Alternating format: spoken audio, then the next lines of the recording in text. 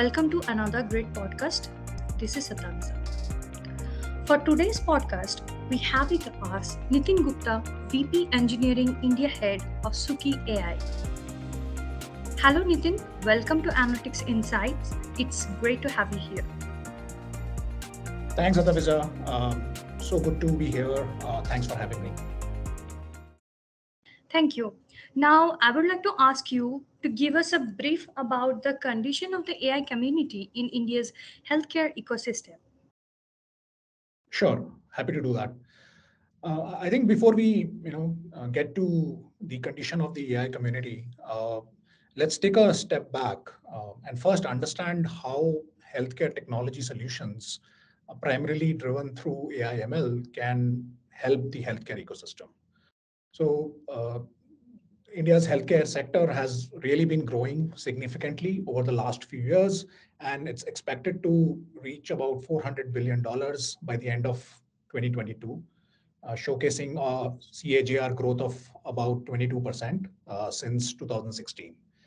But though the sector has been growing, there are significant challenges which still remain in increasing the coverage and quality of care in healthcare.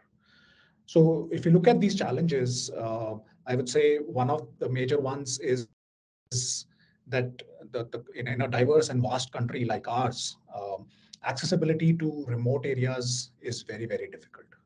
Secondly, there is poor doctor to patient ratio of about one doctor to about 1,500 patients. Thirdly, there is a lot of variability in care, wherein there are no standard operating procedures or regulation or standardized skill set requirements amongst caregivers, leading to a lot of errors which happen when it comes to diagnosis. Fourthly, insurance penetration in India is pretty low, to only about 20% across our population, right? So as healthcare organizations are trying to solve for these challenges, they struggle to maintain a balance between three interlocking factors, which are cost, accessibility, and quality. So if they are working on enhancing the quality of care, there is always a significant and a severe impact on accessibility and cost, right? So keeping all of this in mind, I think there is strong belief that deploying AI-driven healthcare technology solutions, we can really break this interlocking between cost, accessibility, and quality, wherein we can deliver high quality care with improved accessibility and reduced cost. For example, if you're able to say timely predict epidemic outbreaks, you can deploy a solution at a much lower cost, and given it will be early detection. Also, through remote monitoring and diagnostics, you can continue to improve on the accessibility aspects. Moreover, by analyzing more complete patient data in real time, you can improve the quality of care through more accurate and personalized treatment plans. So I think we could see the benefits of deploying a lot of these AI-driven healthcare technology solutions, but still challenges remain in terms of being able to do this AI-led transformation. I think one of the biggest challenges as we look at the ecosystem is that there are several tech innovations, though there are several tech innovations which are happening in the healthcare industry. According to a recent report from NASSCOM, about 18% of all AI patents filed in India were in the healthcare domain. There is still an absence of AI community that specializes only in healthcare, right? This is essentially because there is lack of cohesive learning, important and critical case studies or best practices which can be adopted and learned from. Also, there is dearth of skilled mentors who have a thorough understanding of both the healthcare domain and the technological capabilities. So and also AI research needs to be specifically be focused in academic institutions which can really help the larger ecosystem And so these are specific challenges we see.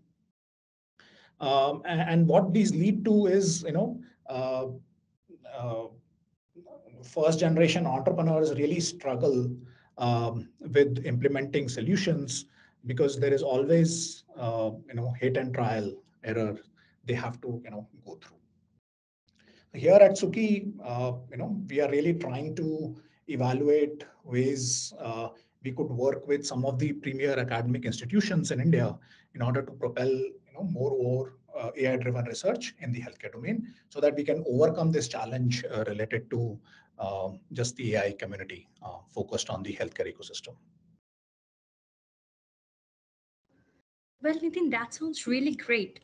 Now, I'm interested to know about these questions is that why the data in healthcare setup is so isolated, and the situation seems more or less same in the developed markets also, like as if in US or Europe. So what are the reasons behind this, and do you think that data privacy has a role to play in it also? Yeah, sure. I think first of all, we need to understand that the healthcare industry is very, very complex, as it brings together different players such as hospitals, pharmaceuticals, pharma retail, medical devices, diagnostic centers, aftercare centers, insurance companies together. Right? So there are multiple players which are part of the ecosystem. And these organizations really operate under immense pressure due to low margins. So, though they can benefit significantly through collaboration and data sharing with each other, uh, there is very little focus on the same since they don't see immediate value, right? Secondly, AI generated solutions and models tend to be very difficult to explain. And there is a lack of understanding amongst the healthcare providers on what great things are really possible with respect to AI. Hence, they really find it difficult, to see value in sharing data, which can lead to much better AI-driven solutions. And as you mentioned, I think one of the other big reasons is really data privacy requirements. Healthcare is a very, very regulated domain, and it needs to be, since the health information data of patients is protected and private to them. So healthcare organizations really face a risk of significant criminal charges, fines, and loss of reputation in case there is any breach of patient data. So there is very little motivation in their mind, for really data sharing, right? And this is really true for developed markets also. Data interoperability amongst systems in these developed markets is also very minimal to non-existent. In the US specifically, the healthcare system lags behind in technology adoption as compared to, say, other industries there. And many solutions were really implemented years ago as on-premise solutions where data interoperability was really not a top consideration. And as the industry there has gone through the digitization process, there hasn't been a focus on standardizing data governance practices, and really building out a framework for safe data exchange between the systems. So what that has led to is digital data being very, very much siloed. Right? So to give you one example, nurses in the US still spend a significant amount of time entering data from medical devices into the electronic health record system, which is a system of record. So I think in order to overcome these challenges, there is definitely a need to build strategic alliances and win-win partnerships between healthcare organizations and technology providers, so that they can come together to realize the full potential of AI-driven solutions. Also, as we are looking at government initiatives like Ayushman Bharat Digital Mission, where there is intent to really create a nationwide digital health infrastructure and create an open network for exchange of data between providers and users, that should help with data interoperability in general. Well, that was very insightful. Thanks for explaining it so well to me. Now, can you please give me a brief about the services that your company is contributing through AI and ML in the healthcare industry? Yeah, sure. So Suki is really striving to solve for one of the major global problems in the healthcare industry, which is around doctor and physician burnout. Doctors and healthcare professionals face tremendous amount of administrative burden when it comes to tasks like clinical documentation, precisely entering orders of medications or lab tests, and in fact engaging with patients at various levels on an ongoing basis. They end up spending 2 hours on these tasks for every hour spent on patient care. So here at Suki, our mission is to really make healthcare technology assistive and invisible, lift this administrative burden, which is significantly seen by doctors on a regular basis, so that they can focus on what they really like to do, which is to take care of patients. And in order to solve for this, I think we really believe that voice is a more natural and fast way to interact with the system. And voice enabled solutions can really help doctors and clinicians complete a lot of their tasks more quickly and easily. So in this regard, we've developed our flagship AI-powered voice-enabled digital assistant, which leverages the latest in AI speech technologies and advanced natural language processing algorithms in order to really provide for various services. Doctors can really use a variety of voice commands to complete clinical documentation, specific workflows, personalize the voice enabled experience, and really streamline all the work they're doing on an ongoing basis. We've been also been able to really package, our proprietary voice platform, and being able to really brand that as a separate product called as Suki Speech Platform, wherein we are working with other partners in the healthcare domain who wish to create best in class voice experiences for their own solutions. So in this way, we can stay true to our mission of making healthcare technology assistive and invisible through enablement, which is also happening through our partner solutions. Well, that's very interesting. Now, I'm a little curious about what are some of the challenges that you must have faced while, like, during the growth of your company, and how have you recovered them? Hey, that's a very good question. I think as different startups go through their journey and growth, all of them face several challenges, and that's been true for us too. I think the first challenge has been to really understand the issues and pain points our users face on a regular basis. So the healthcare culture and the clinicians, the kind of workflows and use cases they go through on a regular basis, that's very different from what say technologists do on a daily basis.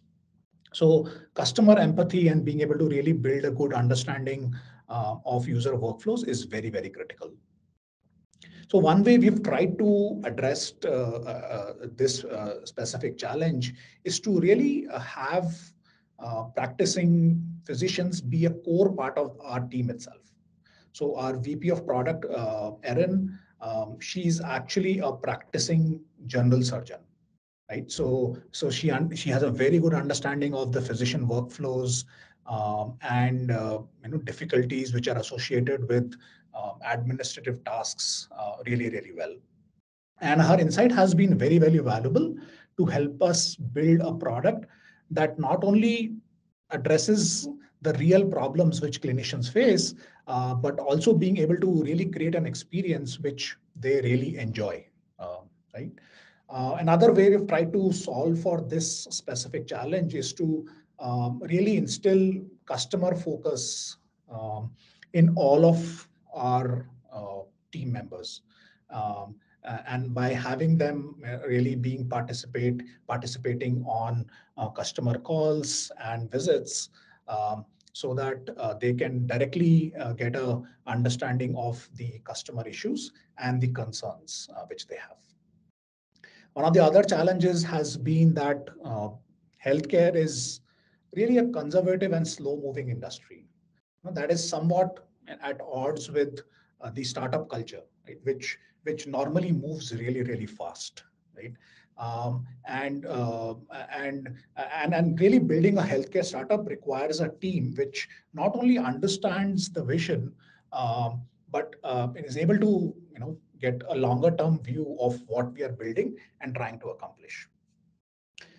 The team also needs to have a lot of patience to endure these long sales cycles. Right? So we continue to reinforce these with our team on an ongoing basis, and really instill this kind of behaviors within the team.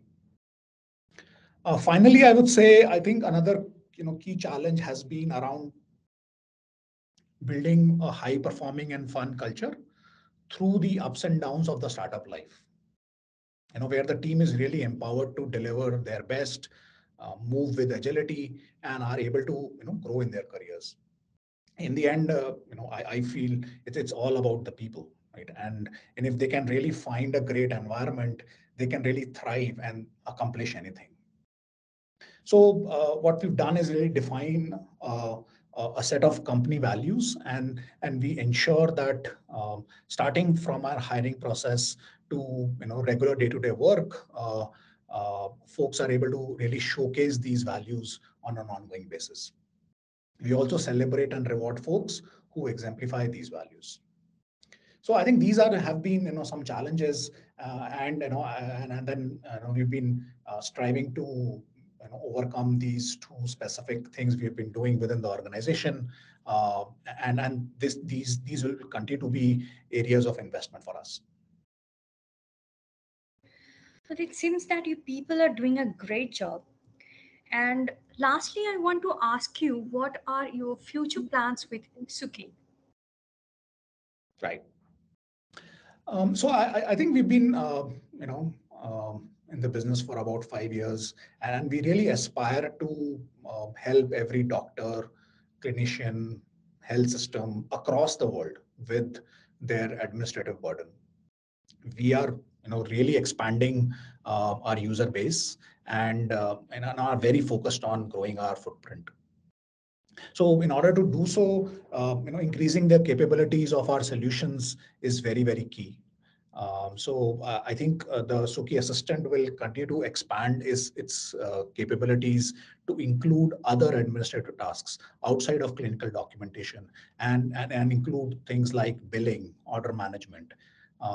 The assistant will continue to advance its AI capabilities, and then we will start to introduce more ambient capabilities on the assistant, so that it can start to complete tasks without the need for the user to issue any specific commands, and being able to do these tasks automatically.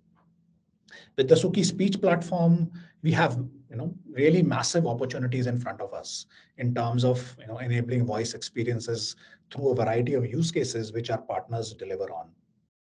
We'll continue to expand our partner base there and strive to build the Suki brand as analogous to voice in healthcare. That's where we want to be. So I think though our market is very much focused to the US market as of now, India is also turning out to be a very exciting market for us. With further digitization in the healthcare through the government initiatives like Ayushman Bharat, we believe that Suki will be able to add tremendous value in the lives of doctors and healthcare professionals here in India. And we expect India to be a significant market for us 2 to 3 years down the line, right?